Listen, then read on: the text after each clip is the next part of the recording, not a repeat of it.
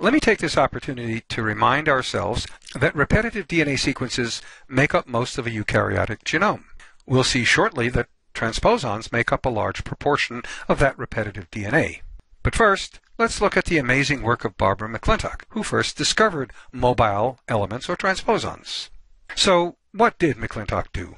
She actually found two mobile genetic elements in maize, that's corn, based on work she did in the 1940s and 50s. At that time, the scientific community believed that all genes had a permanent address or locus on their chromosome, and they couldn't accept that genes could change their address, meaning they couldn't accept the idea that they might move from their original address to a different chromosomal locus. And if it appeared otherwise, as it did after McClintock began publishing, it would seem to be a one-off, a rare and isolated phenomenon at best.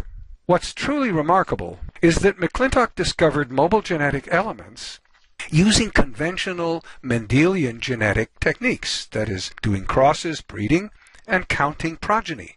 And she did it on triploid tissues. Gene cloning and recombinant DNA technologies were decades down the road.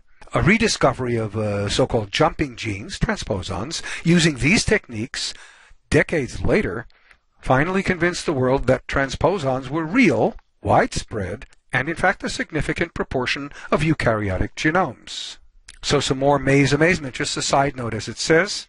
McClintock not only studied these mobile genes, but was way ahead of her time in thinking about gene regulation and this thing called epigenetics. Epigenetics is the phenomenon of inheritance of patterns of gene expression, rather than just the genes themselves. It was a phenomenon that wasn't even named at the time she was working. All right, let's get back to reality. McClintock discovered mobile elements in the aluroni tissue of corn kernels. Let's look at maize reproduction and at these cells. All right, maize is monoecious, which means that corn plants are either male or female. They have separate male and female plants. Sperm produced in the tassels of male plants are spread during pollination to the stigma atop the silk of a female plant, as illustrated here. A pollen tube will grow through the silk, through which sperm will travel to the eggs or ovules. The eggs, also called the female gametophyte, are in what will become the embryo sac. Fertilization occurs when the sperm reaches the egg.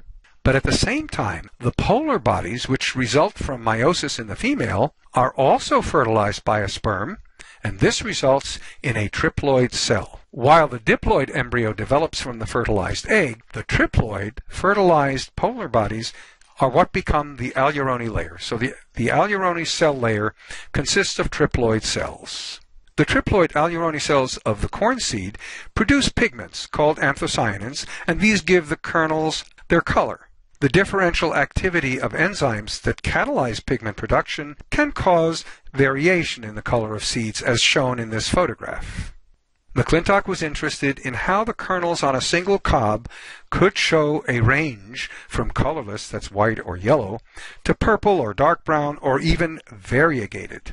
She and others suggested that the genes involved in pigmentation were unstable and that they were altered in some but not other aluroni cells during seed development.